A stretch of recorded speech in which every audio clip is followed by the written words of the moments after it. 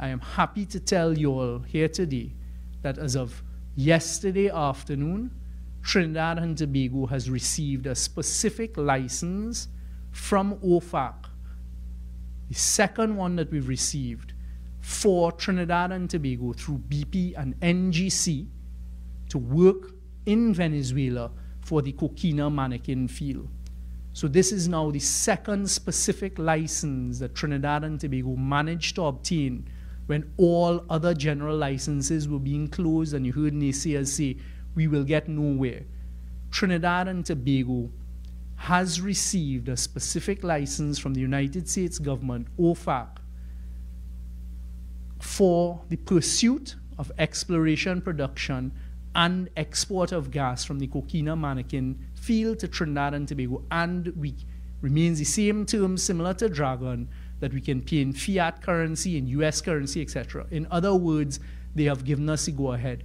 Importantly, the license is a 2-year license that expires on the 31st of May 2026.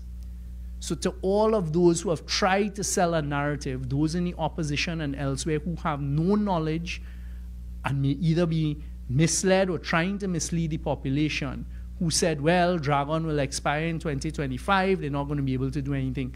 Coquina Mannequin's license is expiring on the 31st of May 2026. This is a clear indication of a number of things that I'd like to draw to your attention. One, the competence of the government in the field of diplomacy has worked. Our ability to stay engaged with those decision makers in the White House and elsewhere in the United States government, as well as with Mira Flores, will now allow us to pursue and to conclude our second deal, which is Coquina Mannequin, when things may be shut in other areas. Add that to what you've seen happen with Dragon.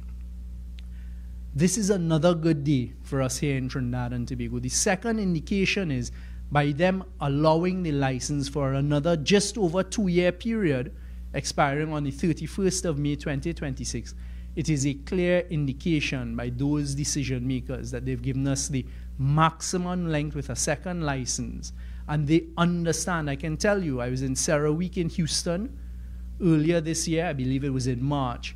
And during that, and that is another reason why we travel, I was able to engage with those from the United States State Department, tell them of our plans, as well as some of the advisors to the decision makers in the White House.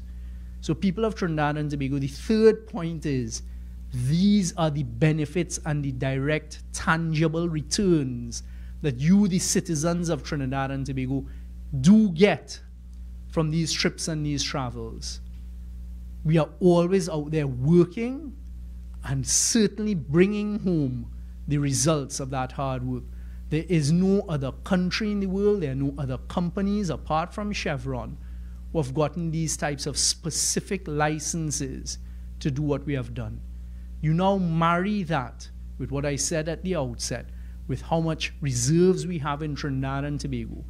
We are now found ourselves with another opportunity, with more eggs in another basket for the people of Trinidad and Tobago.